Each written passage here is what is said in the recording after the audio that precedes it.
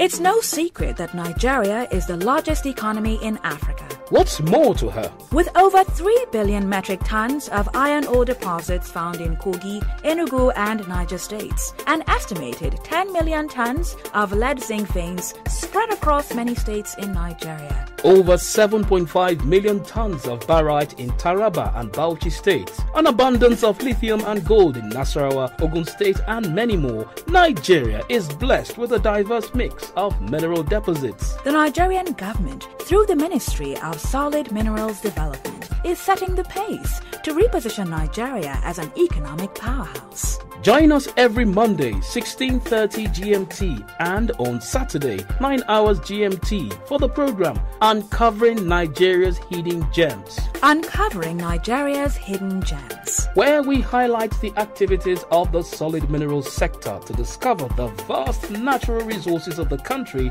and know more about the sector. Remember, Mondays at 16:30 GMT and Saturdays at 9 hours GMT. Uncovering Nigeria's Hidden Gems.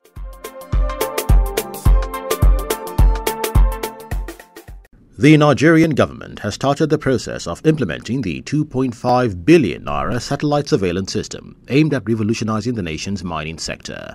The digital transformation is set to boost efficiency, enhance safety, and improve security, ultimately driving economic growth. In an exclusive interview with Voice of Nigeria's Solid Minerals correspondent Hawa Gidado in Abuja, the nation's capital, Dr. Olugbenga Oyewole, Managing Director, MikyWay Visuals Limited, shared his optimism about the project and elaborated on how the satellite technology will transform Nigeria's mining industry and other key sectors. Dr. Oyewole explained that MikyWay Visuals Limited is a commercial arm of the National Space Research and Development Agency, NASDRA. The company is a commercial company of the National Space Research and Development Agency. By the way, that's to say it's a pseudo-government company kind of, because government has equity in it.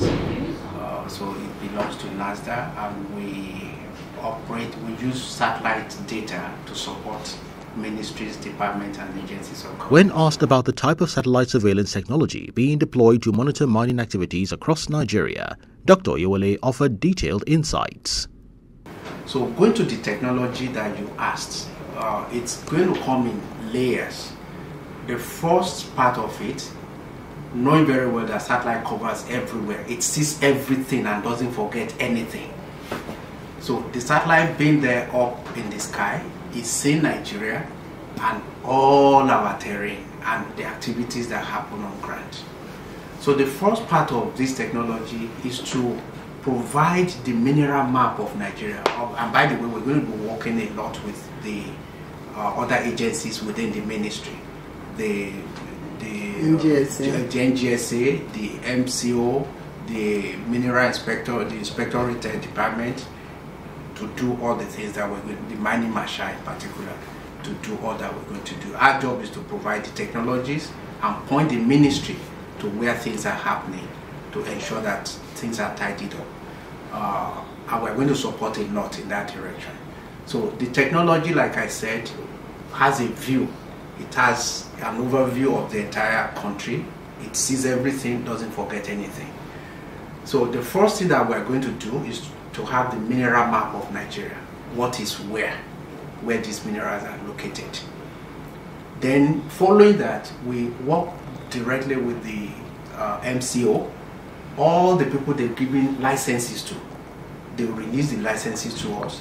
I mean the coordinates, the details of those licenses.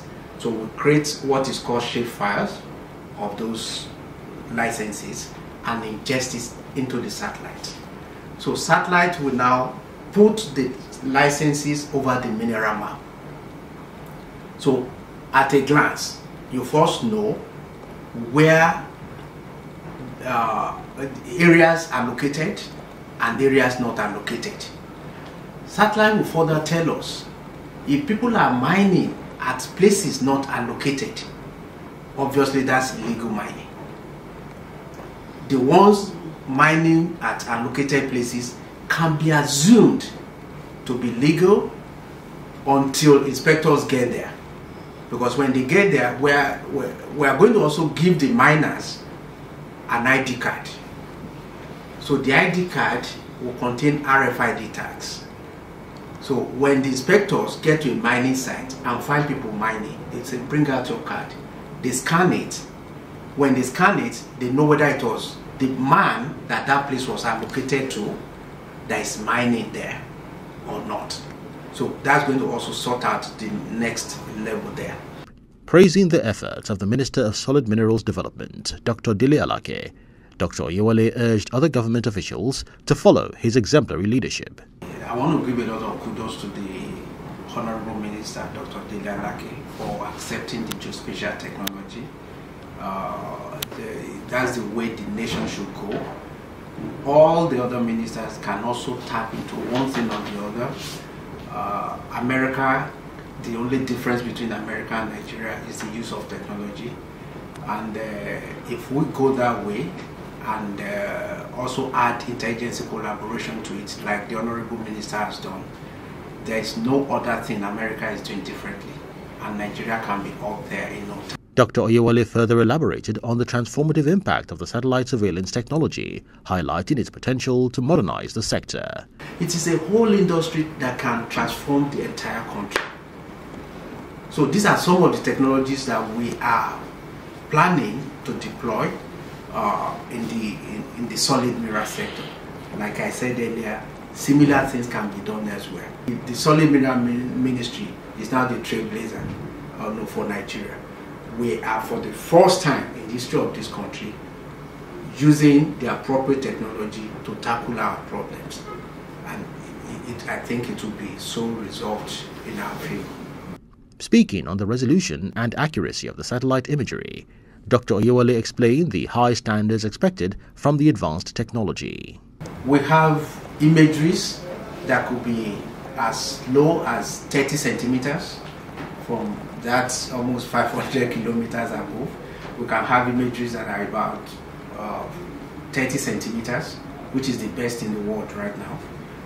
That can be pan-sharpened to some lower centimeters. Then we have the medium ones, we could be like 80, like that centimeters. But it depends on what we're looking for. If I'm looking for a truck at a site, I want to know how many trucks are there at a given time. I would need to use high resolution maps. Imageries. It could be optical, it could be synthetic aperture radar. The optical satellite can see in the daytime. But when there is dust in the atmosphere, or there is smoke, or is in the night, it will not see. Then we switch to synthetic aperture radar satellite that sees through smoke, dust, night. It sees through anything. And you can detect changes in millimeters on the ground.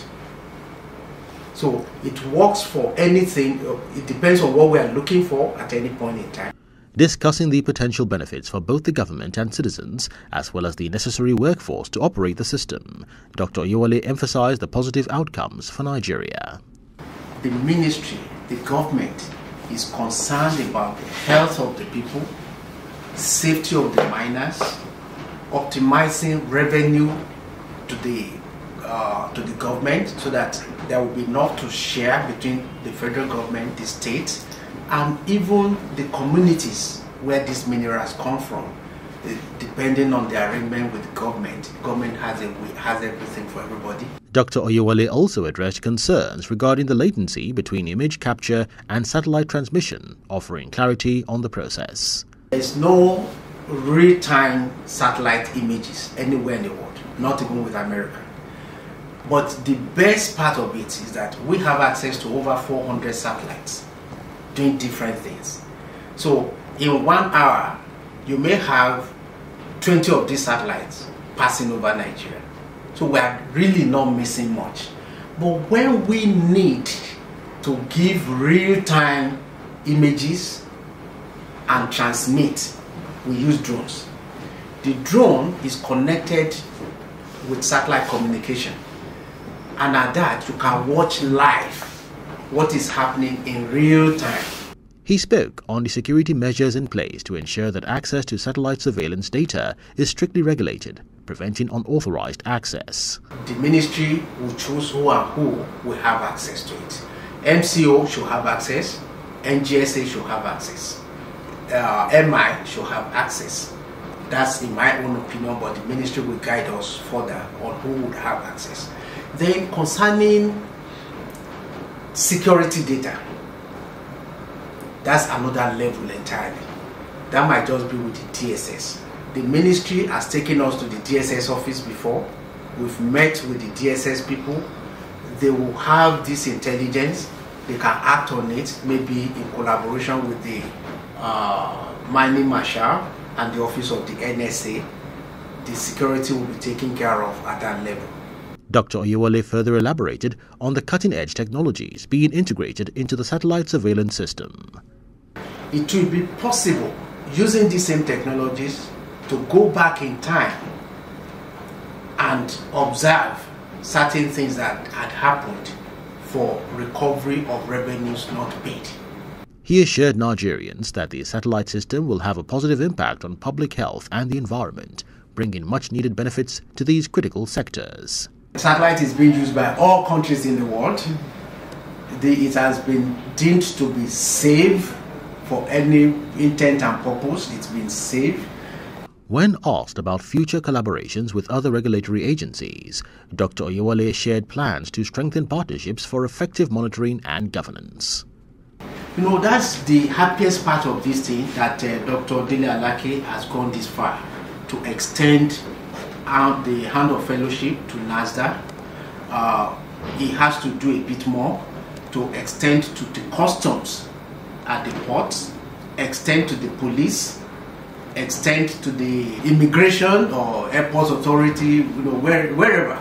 Dr. Oyewole also discussed plans to involve various stakeholders in the project, ensuring broad-based support and contribution to its success. The ministry is concluding agreements for sensitization awareness. They will be calling them zone by zone to Abuja to discuss with them, where they will meet with the Honorable Minister, ask all questions that may concern them. Everybody will see what he intends to benefit. Addressing concerns about previous abandoned mining projects in Nigeria, Dr. Oyewole confidently explained why this initiative would not follow the same path. It will not, because not only that the ministry is willing, we are excited to do it. Reflecting on a past example, Dr. Oyewole cited the National Space Research and Development Agency's irrigation farming project, which involved drones but was ultimately abandoned, drawing lessons to ensure this new project's success. Maybe that time will be some years ago, yes, when NASA did not think of having a commercial arm where they have a private body, or no cure, no pay. If you don't work, you don't eat. This time around, there's a private entity that is not being paid by government that has to ensure that effective collaboration are entrenched everywhere, especially with foreign technical partners. He also spoke about the strategic measures in place to prevent compromises and ensure the integrity of the project. The technology we are putting in place, even if I, the managing director of the project, if I decide to compromise, the ministry is saying the same thing I'm saying. They will only ask me questions. The office of the NSA or the DSS will probably be saying what I'm saying. So there's no room for compromise. There's no room at all for compromise here. In his closing remarks, Dr. Oyewole shared his final thoughts on the significance of the project and its transformative potential for Nigeria. The only thing I want to say is to thank Dr. Dele Alake for accepting this concept, taking it as far as the Federal Executive Council, getting the President's buy-in into the project. You can't buy that with money, and we are very grateful. It's an opportunity for us to showcase technology, the Nigerianness in us.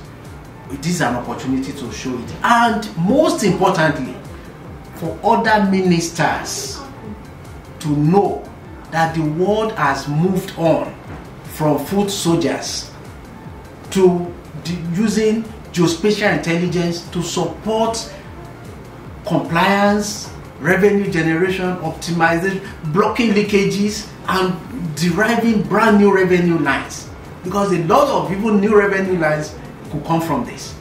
So the other agencies should know that we need money to run this country, and this is one of the best ways to do it.